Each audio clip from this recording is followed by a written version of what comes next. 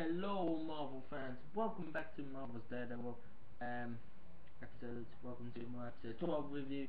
Yes, the ones who we left behind. Yes, it was really good. Yeah, welcome to my episode 12 video. The ones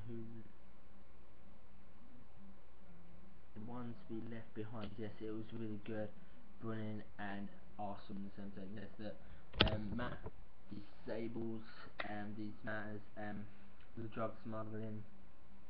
Yeah. And Ben tries to attempt to publish the film when Fisk kills him. Yeah. Yes, it was really good, brilliant and fantastic at the same time.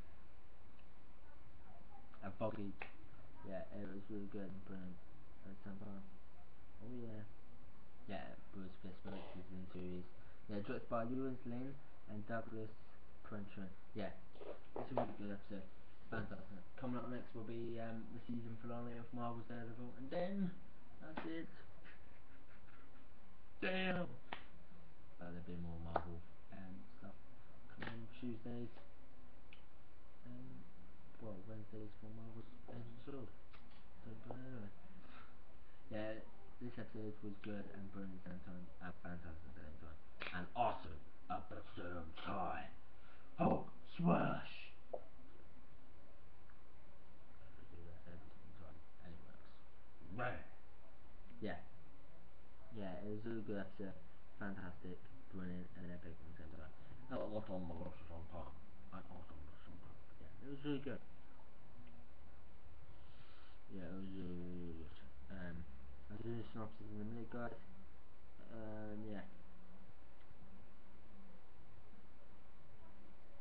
Yeah. Here's the synopsis of the show. Matt dismantles a Mandarin goods drug smuggler operation, permitting to her to leave the city, while Karen begins drinking heavily to cope with Wesley's death. But Matt and Foggy makes amends, and Ben attempts to publish his expose on Fisk, but he's rejected by his editor. When Ben decides to publish the expose online, Fisk breaks into Ben's apartment and strangles him to death. Yes. What a dick. Well, Kingpin is a dick in this series. Yes, he kills everyone on his side, which he ruins everyone, and that. So yeah, it was a really good episode.